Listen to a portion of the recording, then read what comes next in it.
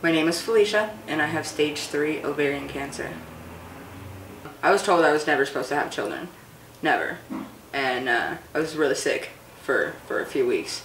And I wound up going in, and the doctor did a pregnancy test and found out that I was pregnant.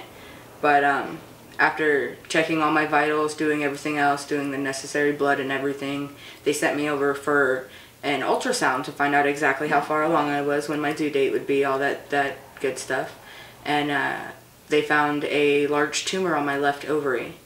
And since I was pregnant, they couldn't actually go in and do a biopsy, so instead they took 16 vials of blood and found out that there was an anomaly in my blood, that it was more than likely cancer, since there was a large tumor on my ovary and there were no other signs of tumors anywhere else.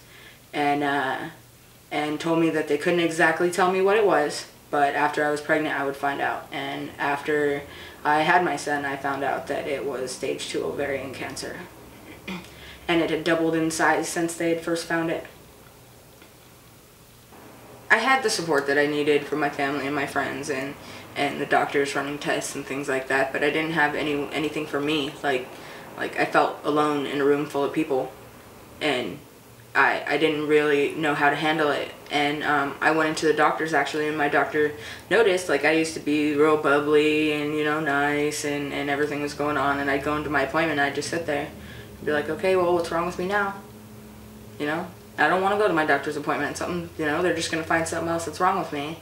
And he sent me to a therapist, and I went to a therapist, and I talked to them a lot about it, and they helped me handle it. And I mean, I was not mentally prepared for it when I found out at all. Like, I was told, I don't think I quite comprehended what it meant. Like, when I first was told, I was like, oh, I have cancer, whatever. And then I started seeing, like, I started noticing, like, cancer commercials and like, different things on the internet about cancer, and reading books up on it, and I was terrified. So when they wound up giving me the opiate pain pills to handle it, I didn't want to take them, but I didn't say no.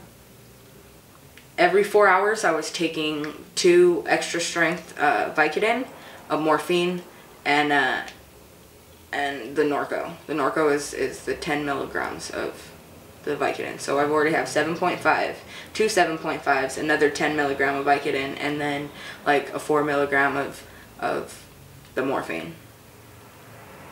Yes, Connor was walking to his dad and saying daddy and talking to people, and when he came to me, he'd just kind of come up and sit on my lap and just like be quiet. And I'd notice, like, in my spots of lucid thought, that I'd see him like playing with everybody and like giggling and running around and having fun and drawing pictures. And whenever he came over to be with me, he sat on my lap, he sat next to me, or he'd wiggle in between my legs on the floor and just sit there with me. There was no, he had no reaction from me, so he had no reaction for me.